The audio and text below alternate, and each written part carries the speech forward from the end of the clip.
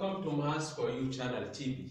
As usual, last time we tried to see how we can use differential calculus to solve some problem. For example, this concept of differential calculus.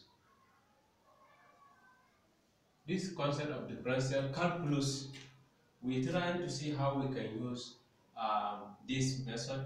If you were given y equals to x power n, we say that dy by dx is equals to this n times x.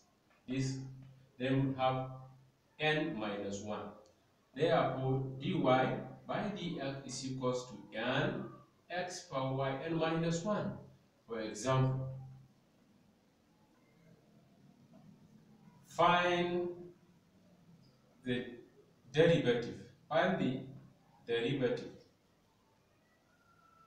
of y is equals to x power 3.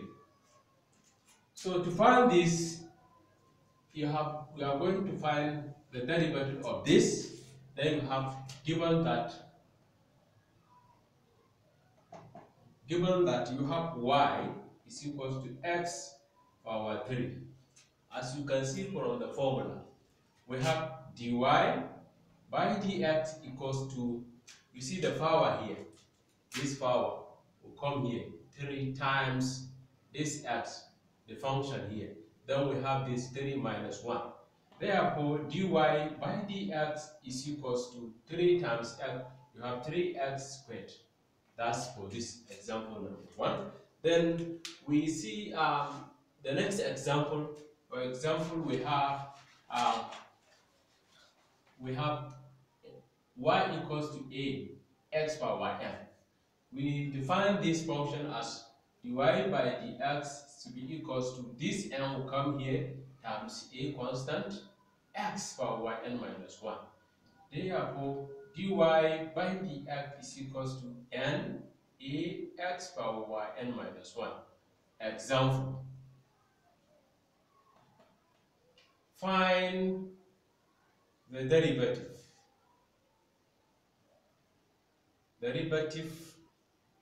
of y is equals to 3x power 2.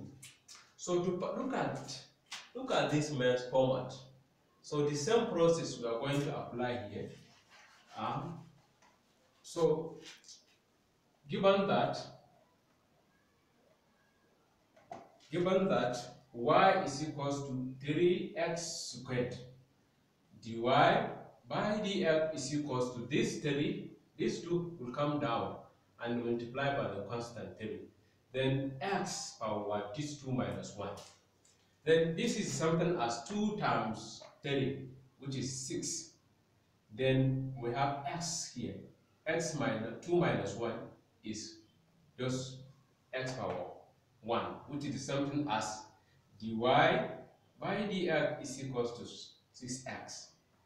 So as we give this type of example and we show how we can use to find we use this format to, at the same time we apply the application to this format and we see how we can use it to solve the problem.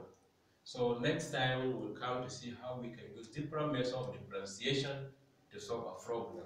Thank you.